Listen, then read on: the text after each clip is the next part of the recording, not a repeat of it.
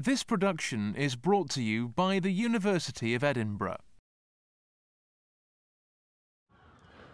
Welcome along to the session. This session is all about exercise 7, which was on decision making using the if and else statement. So question 1, you're asked to write a script file that asks the user for the input of a number and then returns the natural logarithm of that number if the number is positive and otherwise displays an error message. So the first thing we're going to do is write a script file and start it in the usual way with some comments at the top, and then go and define our variable dictionary.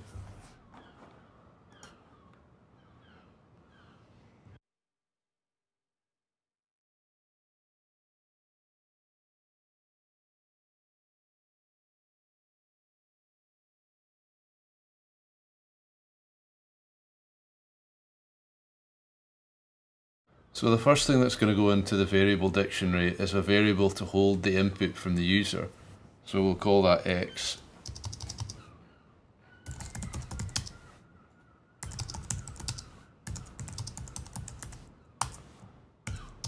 And our other variable is going to be a variable to hold the result of the log calculation, and we'll just call that result.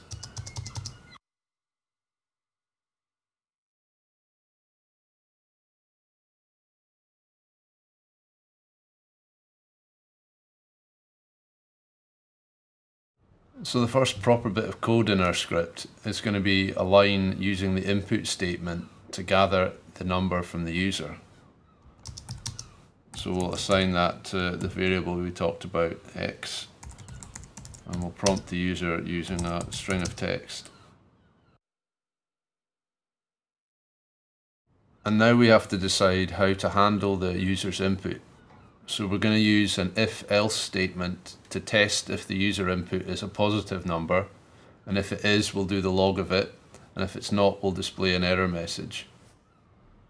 So we simply do if x, which is our input, is greater than 0, then we want to actually compute the natural logarithm, and we'll display the result of that calculation using the disp function. And as we've done before, we're going to use the num to string function to firstly convert our input number into a string and then our result number into a string. And that's the first part of the if statement. Now we have else. So if our number is not positive, we just want to display an error message. And again, we'll use the disp function to do that.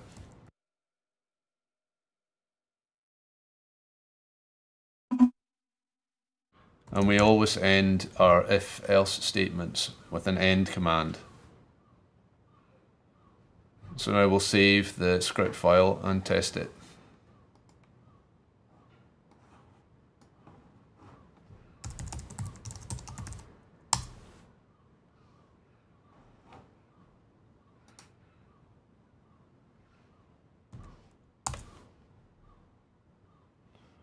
So it works fine for a positive number, and now we'll test for something less than 0. And that displays our error message.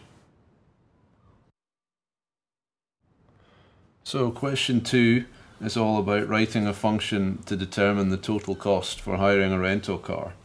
So as usual, we'll open a new M file, and we'll write the function definition along with some comments at the top of the file.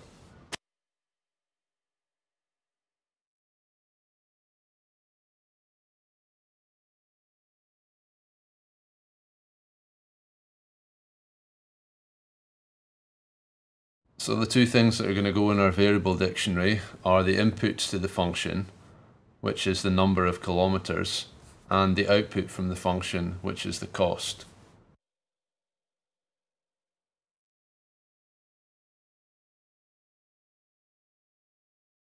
So we're told if the distance travelled is less than or equal to 100 kilometers, then the cost per kilometer is 50 pence. And that's the first condition that we're going to put into our if statement. So if number of kilometers is less than or equal to 100, then the cost is equal to the number of kilometers times 0.5. Now we'll use else if. And the next part of the problem is that for the next 200 kilometers, the cost is 30 pence. So if the number of kilometers is less than or equal to 300, then the cost equals first 100 kilometers at 50 pence plus the number of kilometers minus 100, which gives us the next 200 kilometers, and that costs 30 pence per kilometer. And finally, we're told that all kilometers in excess of 300 should cost 20 pence. So that will go in our else condition.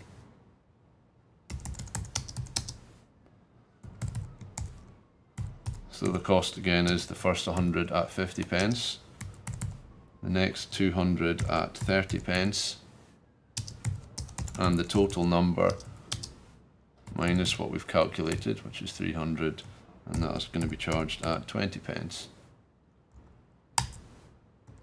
And remembering to end our if, else statement. So now we're ready to save our function and test it.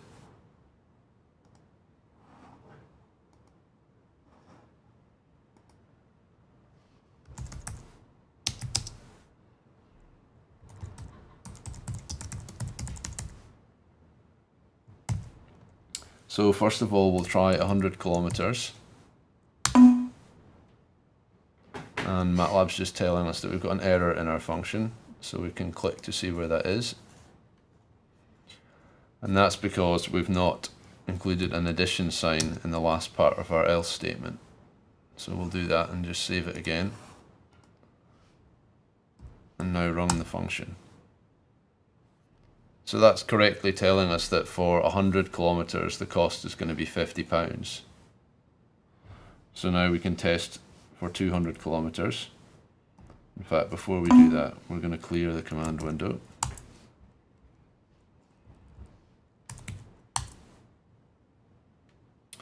And that's returning a cost of £80, which is also correct. So finally, we'll check for 500 kilometers. This production is copyright the University of Edinburgh.